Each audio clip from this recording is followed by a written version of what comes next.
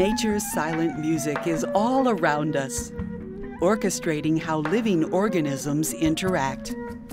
Jerrold Meinwald has spent his life listening to the smallest melodies. Figuring out how molecules behave themselves is an absolutely fascinating subject because the molecules are so small. They're absolutely teeny tiny. And yet, chemists are able to study their structure, to study their behavior, and to figure out what the rules are that govern their behavior. Meinwald arrived at Cornell steeped in chemistry since childhood.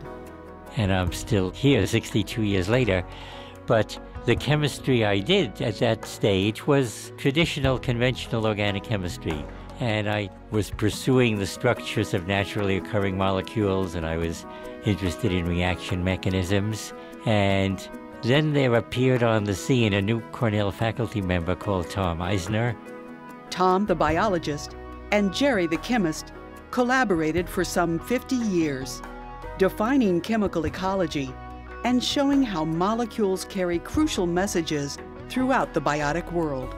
It was very valuable to talk to a colleague who could say, look, here's chemistry being used in nature and nobody knows what the chemistry is, and we will understand the biology very much better if you can sort of bring it down to a molecular level.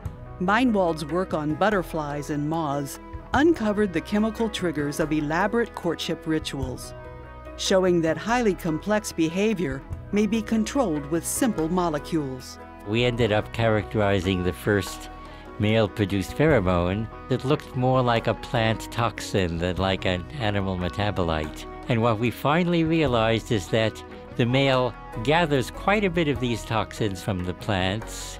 When they mate with the females, they transmit the toxin intact, rendering her eggs distasteful to egg predators like ladybugs.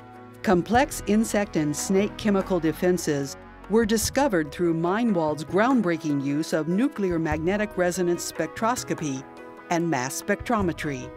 So it turns out that essentially all organisms have chemical interactions with each other and with their environment.